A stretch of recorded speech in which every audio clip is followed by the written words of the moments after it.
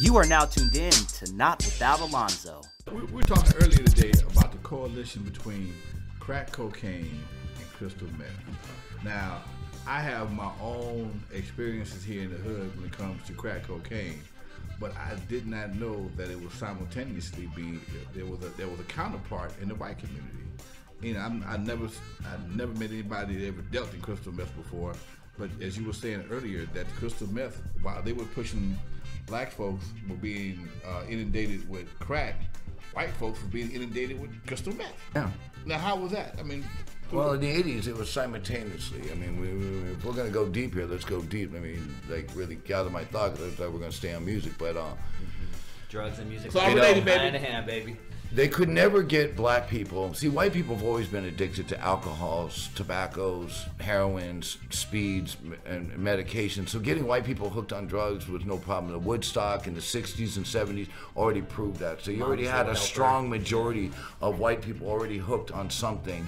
Through, you know, right, exactly. But black people weren't like that. And I hate to put black and white on, but it is what it is. So, but anyway, they couldn't get black people addicted to heroin. They couldn't get black people addicted. No. They couldn't get black people on PCP and LSD and mescalines and stuff like that. There was not that there wasn't prevalent in black communities, but there was a lot that came out of black communities because there were certain people that knew how to capitalize on the drug movement, and that's where they were allowed the drugs to be sold is in black communities. But black people as a whole wouldn't get it. So to sell crystal meth to white people was nothing. All you had to say was crystal meth, and this is a new speed. Okay, let me try it, dude. And we do it, you know. But black people wasn't like that. But when you can introduce something that you know, at the time they did use cocaine. They used very little because you could freebase cocaine and condense cocaine, and that's what they sold it. That you're gonna get this white man. Rich white man drug, right. and for half the price and double the high. Right. I gotta try it at least once. Once you do crystal meth or glass or crack, they're all made the same. You have low fat, non-fat. They're still milk. So, you know, once you get that bell rung, that's it. And once crack hit the black community, and isn't it funny? Isn't it ironic that they found a Rick Ross in every single city at the same damn time? They just put everything on Rick Ross because he just got too top heavy and just was out there Hollywood out, or whatever he was doing, and you know, they put him as a scapegoat. But they were cooking this shit up in every single major city. Now, white people, you know, and then they did it with the music. They pushed the music on us. They pushed the you know, the lifestyle. There's a documentary, so I don't have to go into it. It's called King of Rock.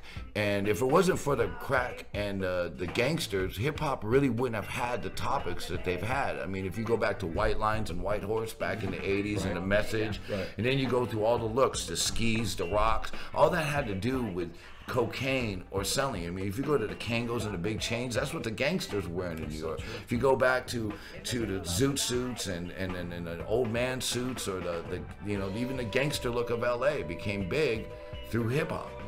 You know, it didn't get big through rock and roll. It didn't get big through R&B. It got big through hip hop. So hip hop's metaphor has always been the hustle, the gangbang, and that was attributed to what?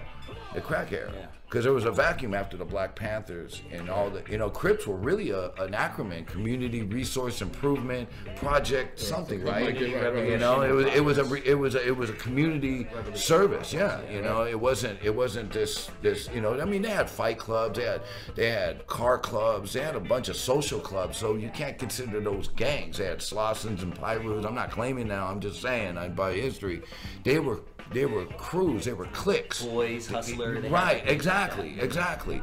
And then, but the crack is what brought that, you know? So you had the black music that was focusing on, I'm jiggy, I'm gangster, I'm hard, you know? And then you had the white music that was creepy, that was on, I'm a creep, I'm a loser, I'm insecure, I'm one step close to the edge, I'm about to break, so self-righteous suicide. So they were pushing this agenda through music. You know what I'm saying? So fast forward to 2000, you know, you think of, you know, all this, you look at Katy Perry, you look at Miley Cyrus, you look at Selena Gomez, you look at Justin Timberlake, Justin Bieber. They all have this hard persona. They all have this, like, either I'm a Hollywood party kid or I'm hood. You know what I'm saying? It's really kind of crazy. It's kind of cool to be hood now. You know, where 20 years ago, you know, I was ridiculed on all three sides. I was ridiculed on my Latin side for being into this black music. I was ridiculed from my white side for being an N lover, and I think my cousin called me a wigger. I never heard that before. I was like, what the hell? And then I got mad at him. I said, I'm not a wigger, I'm a wigger. You're saying it wrong. Not brother, it's brother. You know, you know, it's not my sister, it's my sister, so I'm a wigger, motherfucker. And it's not motherfucker either. No, you're definitely not one of these white guys who act black. That's the But and then on the black part, and then I got into hip hop when the Black Power movement was just like rising. You had Public Enemy and Shockley and all that. And you had X-Clan, you had Lakim Shabazz, Def Jab, you had KRS-One, you had all this like militant shit. And here I come, you know, doing the Running Man with a high top fade and lines. Tell and me you had an African medallion, please tell me. Oh, I had, but I didn't wear the African medallion, but I wore the conscience band. I had a heart. And then I had hearts. I would have oh God, what were my I still have them at home too. Hearts, peace signs, and stuff like that. Because if I were you, I'd have flipped and like, I'm from South Africa, man. Right.